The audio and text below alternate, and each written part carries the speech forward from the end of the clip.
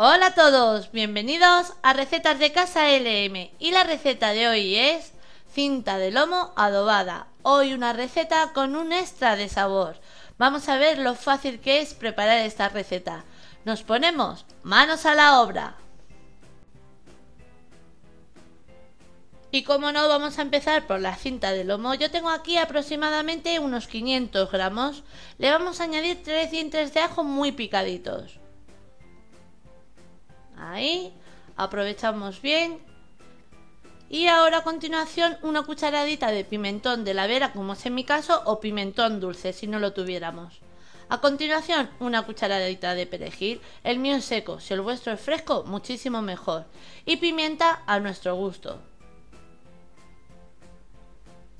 Lo tenemos, con esto es suficiente. Y ya por último le vamos a añadir un buen chorro de aceite de oliva. Vamos a mezclar. Así mezclamos muy bien. Y una vez ya lo tenemos bien mezclado, ahora a continuación nos lo llevamos a la nevera a reposar. Como mínimo unas 2 horas si tenemos mucha prisa. O un reposo de toda una noche como es en mi caso. Porque quiero que la carne coja bien todos los sabores que le hemos añadido. Y ahora vamos con el rebozado. Yo tengo aquí harina de trigo, 2 huevos y pan rallado. Vamos a batir bien los huevos. Y al pan rallado le vamos a añadir aún más sabor. Le añadimos una cucharadita de orégano y una cucharadita de ajo granulado.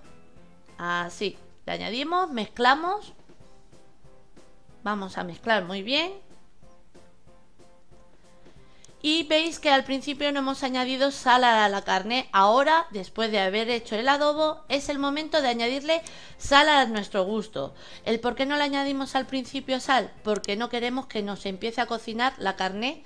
Entonces es mejor añadirla a lo último.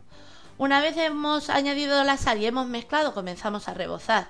Pero os digo una cosa, estos filetes se pueden hacer tanto rebozados como a la plancha. Yo esta vez los voy a hacer rebozados para que veáis cómo quedan.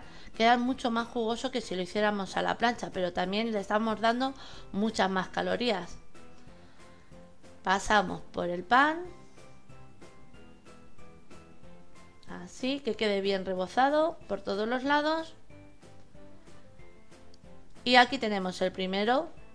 Y este mismo paso lo vamos a hacer con el resto de los filetes. Harina, pasamos por el huevo, pasamos por el pan.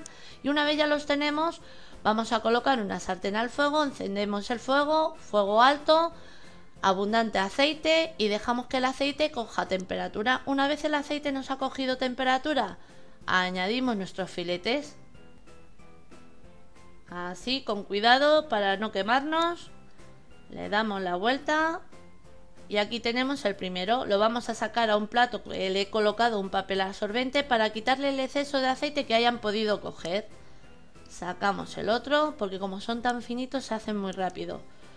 Y no queremos que nos quede seco por dentro, es mejor que nos quede por dentro jugoso. Añadimos el resto. Y aquí ya los tenemos todos. ¿Habéis visto? Es un filete que se puede hacer tanto a la plancha y queda estupendo. Ya me lo diréis, y también así que les encanta a los niños, porque queda el filete mucho más jugoso por dentro en su bocado.